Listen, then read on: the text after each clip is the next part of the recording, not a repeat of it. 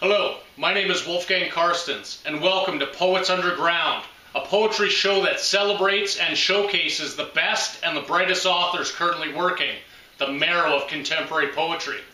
My guest tonight, joining us live via satellite from Wisconsin, is the Angel of Death, Mr. John Dorsey. Mr. Dorsey is the author of over 45 books and chapbooks, most notably Harvey Keitel, Harvey Keitel, Harvey Keitel, Sodomy is a City in New Jersey, Tombstone Factory, and most recently, Appalachian Frankenstein. John, it's been a long time coming, my friend. It's an absolute pleasure to welcome you to Poets Underground. How are you doing tonight, my friend? I'm doing better than I have been doing in weeks. And yeah, it's a pleasure to be here, man. It's a pleasure to talk to you. And really to be talking to anyone, if I'm honest. Last couple months, I've been literally kind of underground, kind of hibernating. So it's good to be here. You know, I want to jump right in here. So I introduced you as the Angel of Death, which obviously, of course, you're not. But, you know, looking back over your considerable body of work, a large portion of it is poetry written about people who've passed away. So I was wondering, as far as the mandate for your work, is it important to chronicle the lives of these people, whether it's to honor them or bear testament to certain people? I think I'm doing it to honor them.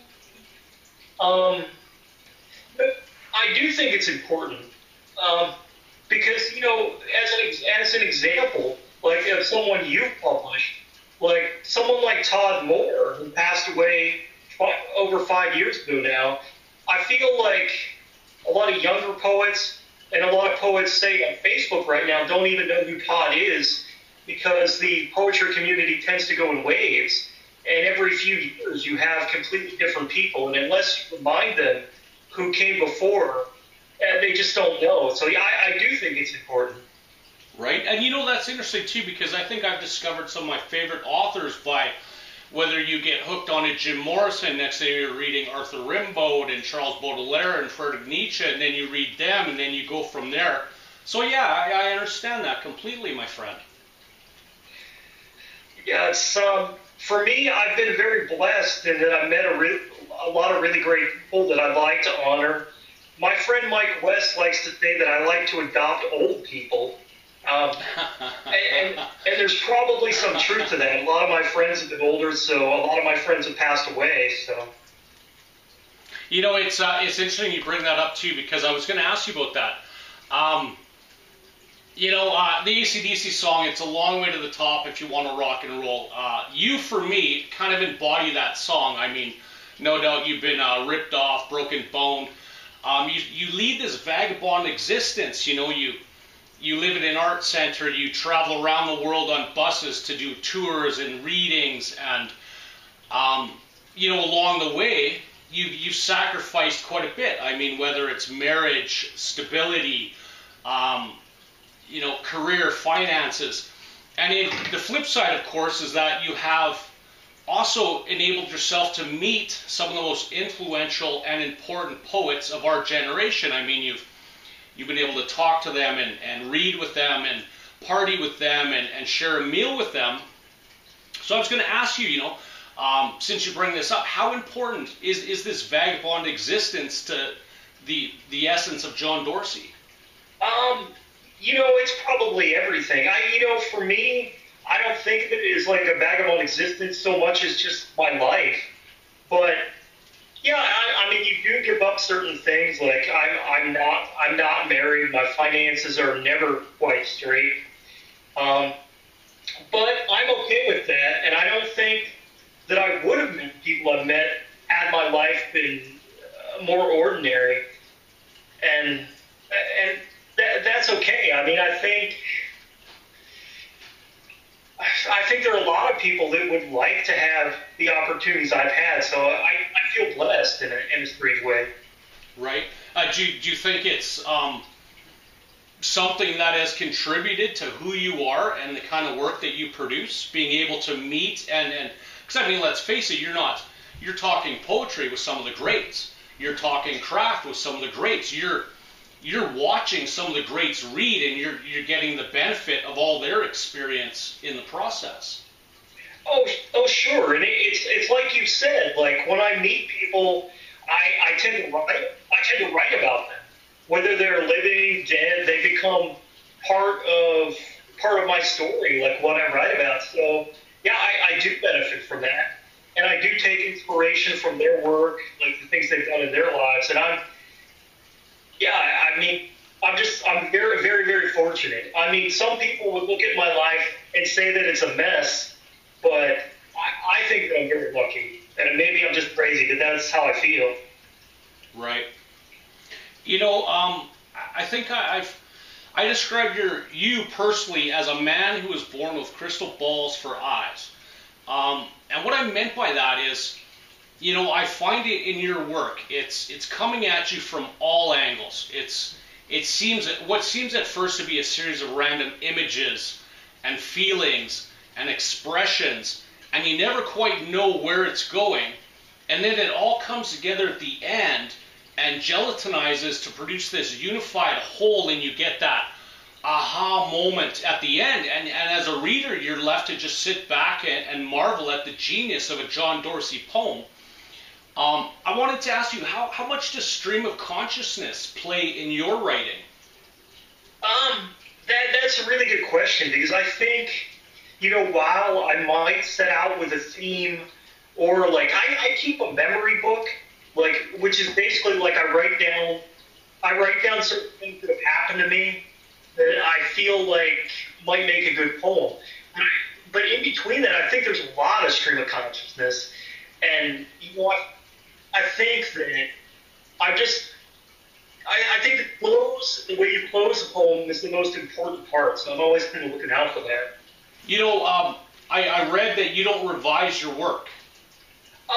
Yeah, I'm not often. I tend to revise when I'm writing the poem. Like, but once I hand someone the poem and I say it's done, then the poem is done. Like, if it appears in a magazine, or if I hand it to a friend and I tell them this is the poem, then I don't touch it, because the thing is, if I went back and did that, and I have done stuff like that in the past, I tend to overthink it, and then I fuck it up.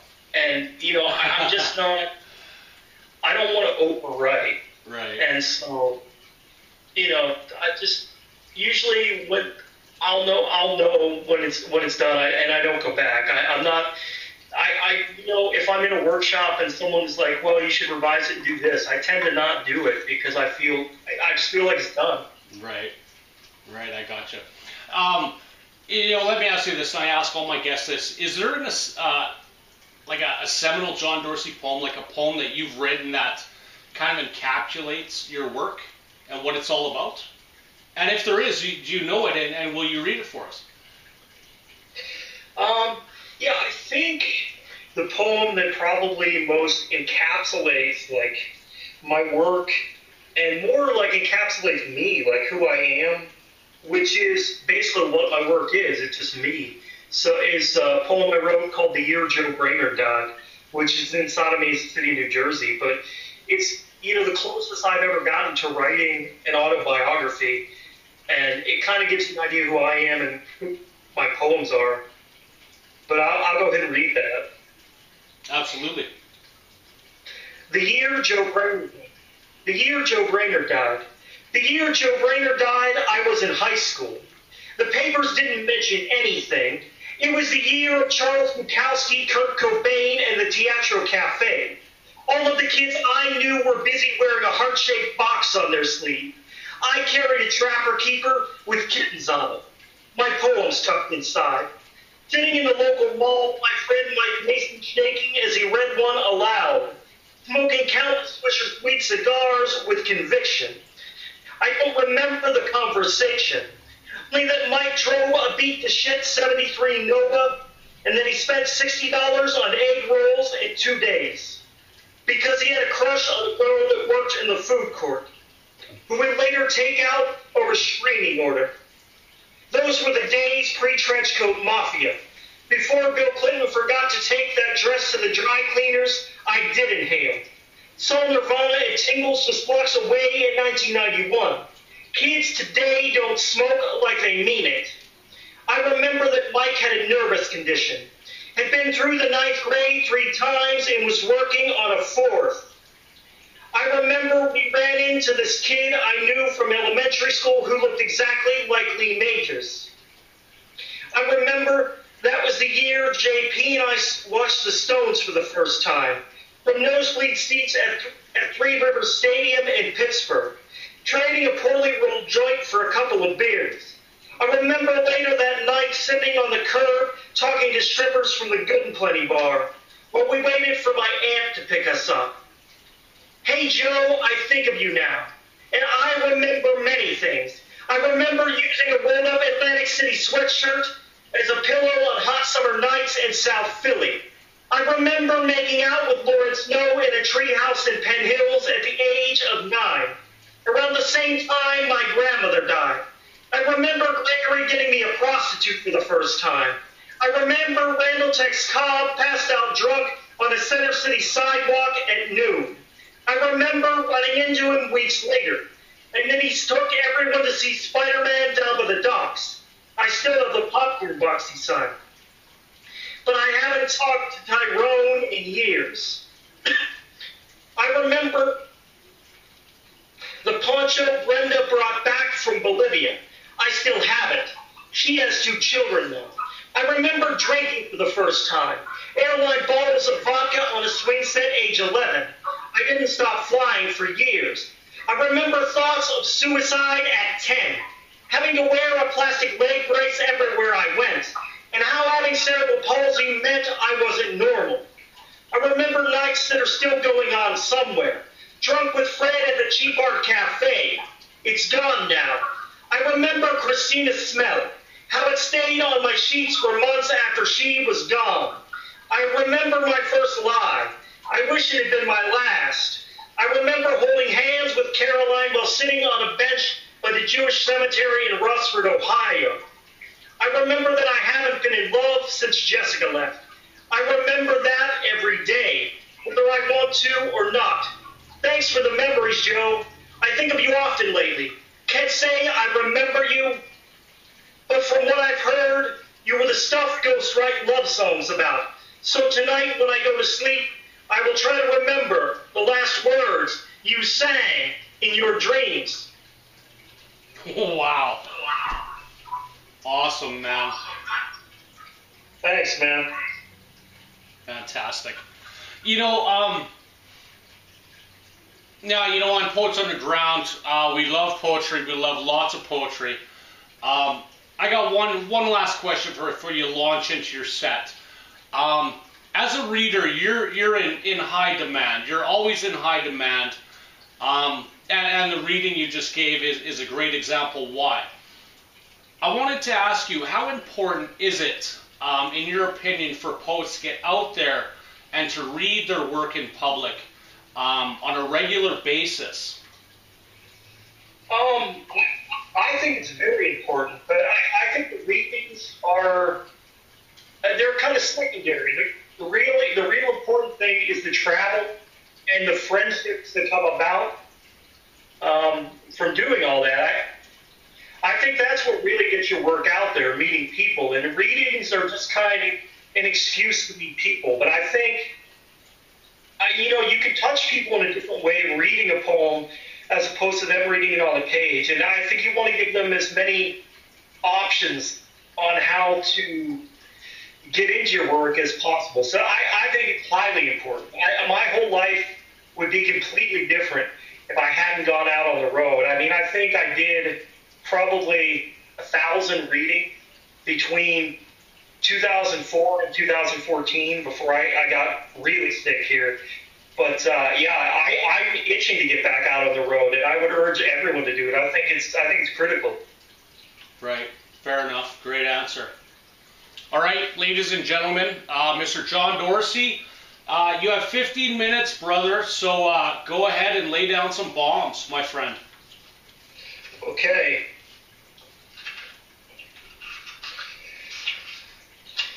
All right. This is a poem written early this year.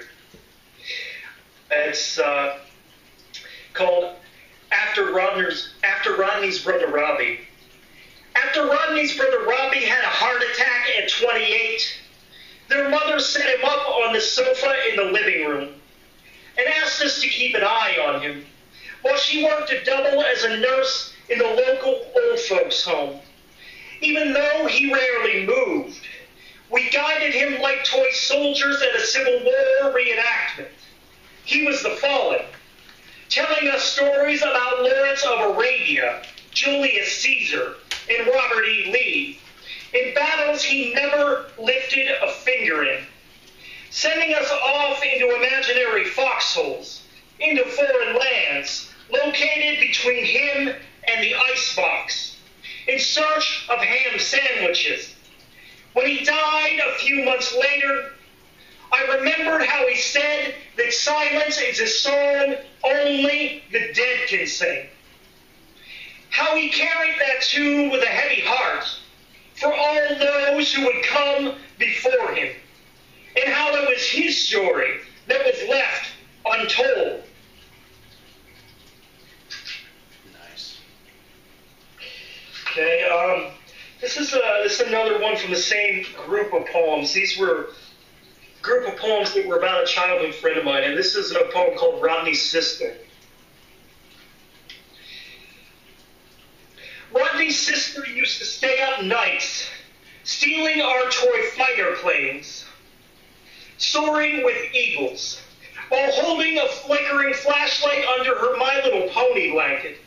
Long after the sun went down, she spent years in the Air Force, dreaming of the strong women she never knew, only to come back from Italy with 2 black eyes and an alcoholic husband who used his tongue like enemy fire, batting her around the room, laughing as she curled up next to the bedroom window, like a cat hiding in the belly of a ball turret. After she got pregnant, he threw her down the stairs as part of a training exercise. He said he just wanted to see if she was prepared for the crash landing. Nice.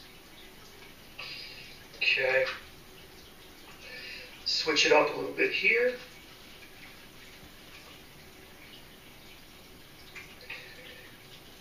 Okay. Let's see. Yeah, and this poem you know well. This was the first poem from Tombstone Factory, but I want to reread it for people. And this is The Bride of Frankenstein. The Bride of Frankenstein.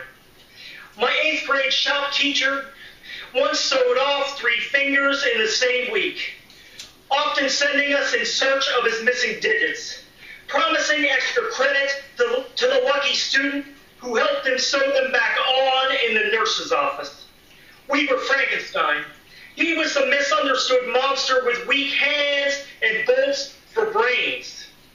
It was a few weeks before we noticed her potbelly, the new girl. She had transferred in mid-semester, rumor had it, to escape an abusive father.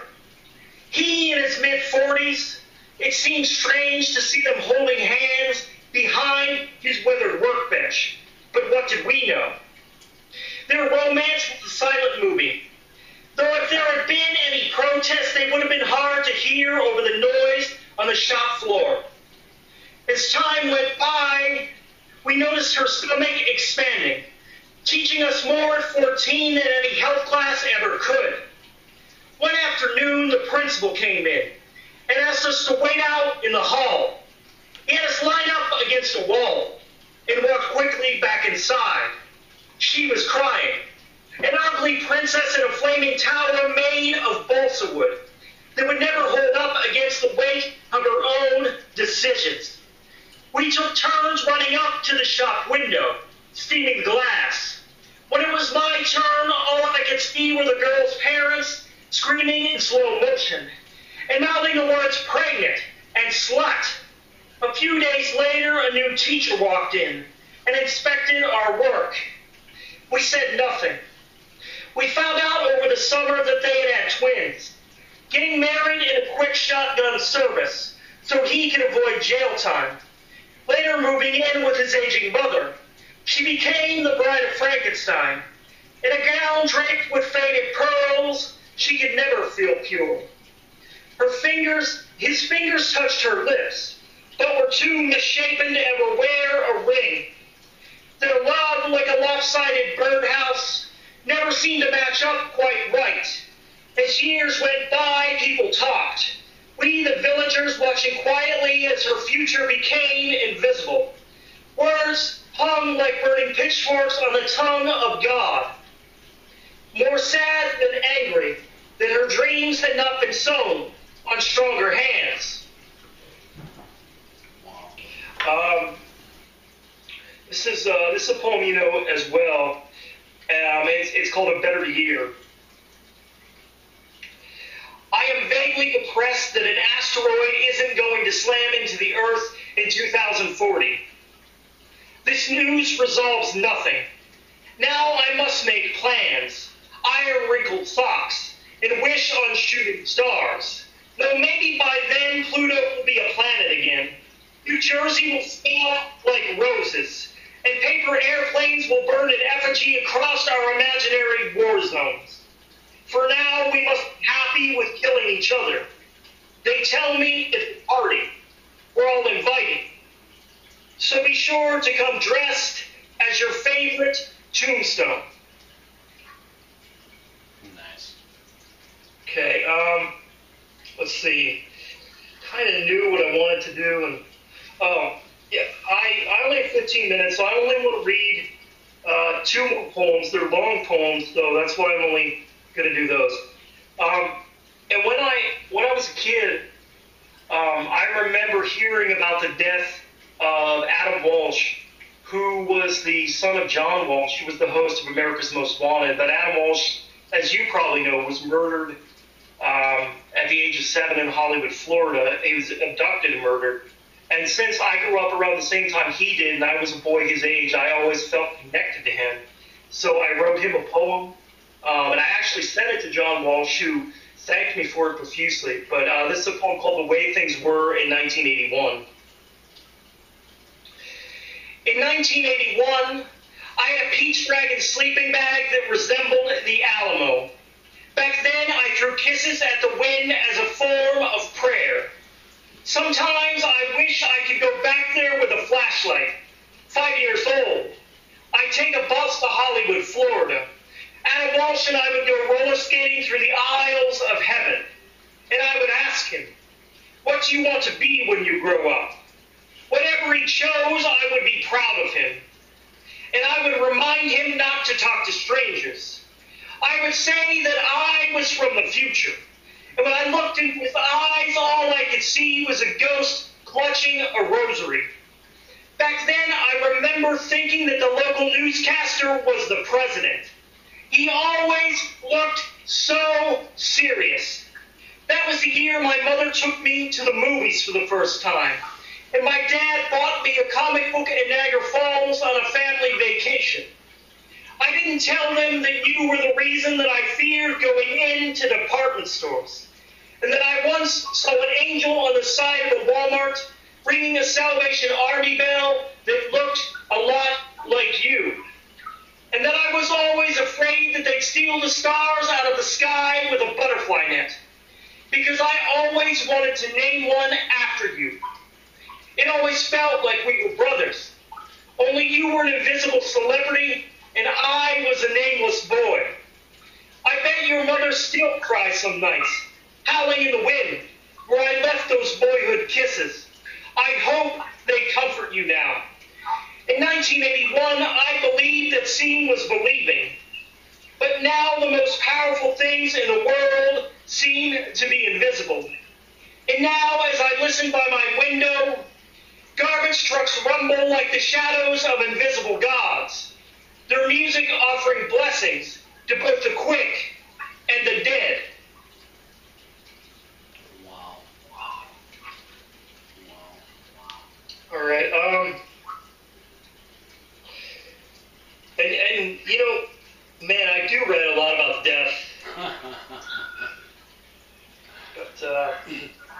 you almost feel like you need to do a cleansing after you read, you know? Let's see here. Just gonna find this one last poem. Okay, and this is the poem that when I read anywhere, I tend to close with this poem now. It's changed over the years, but this is the one the last few years. I used to live in Philadelphia, and when I lived there, I had a really close friend who owned a fried chicken restaurant who wound up taking his own life. It was suicide by cop. He was shot dead by the Philadelphia police trying to burn down his business. And this is a poem called Sam Ryan is a Noodle Heaven. Sam Ryan is a noodle heaven, a cat asleep in the sun. We worshipped your bloom, sang heaven's back alley blues, drank from the mouth of a hurricane, called Nirvana collect without speaking. Someone said, imagine Sam Ryan in noodle heaven. I don't want to. You were shot dead for cursing daylight, father already gone, sister sick with memory, cancer not far behind. On the corner of Pine Street, leaves of ass scatter like roaches in sunlight, playing chicken with madness.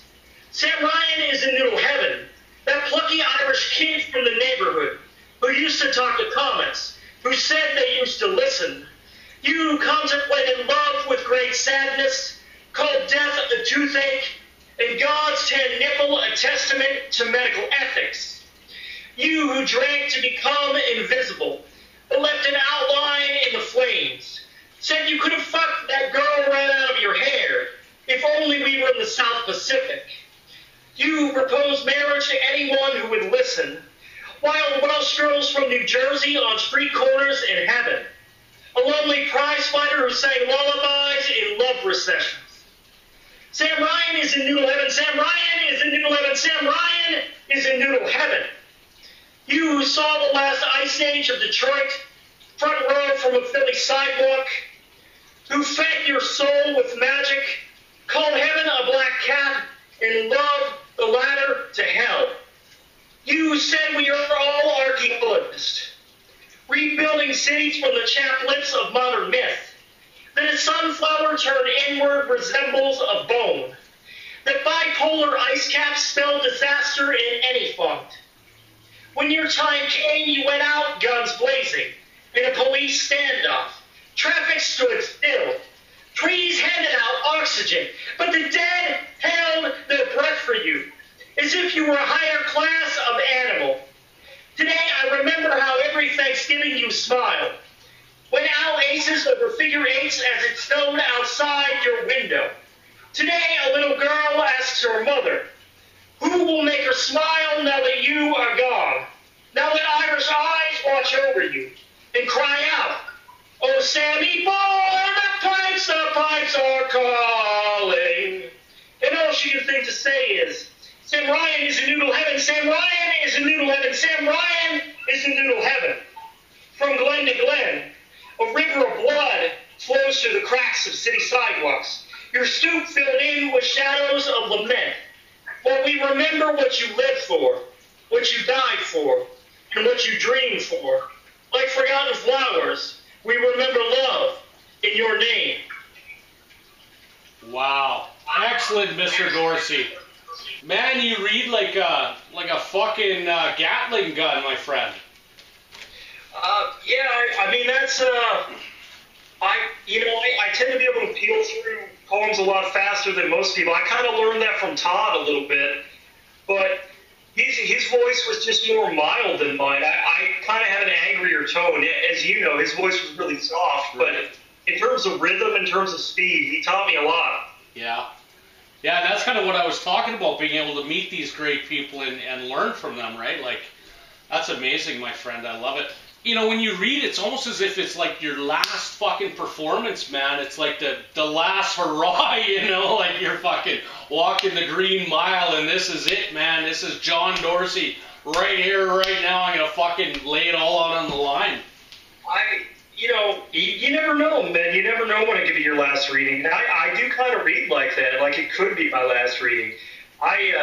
I did a reading about a year ago with my friend Sean Thomas Doherty in Cleveland, and man, I just read like a motherfucker. Like, I hadn't read that well in a long time.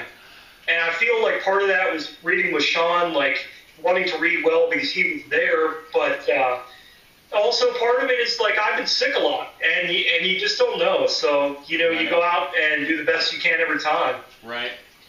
Ladies and gentlemen, this has been Poets Underground. The Angel of Death, Mr. John Dorsey.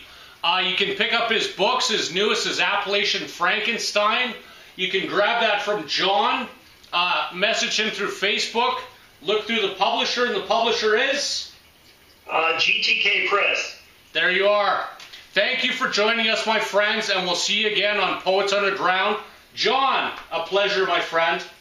Well, that's a pleasure, Wolf. Have a talking to you soon. Absolutely.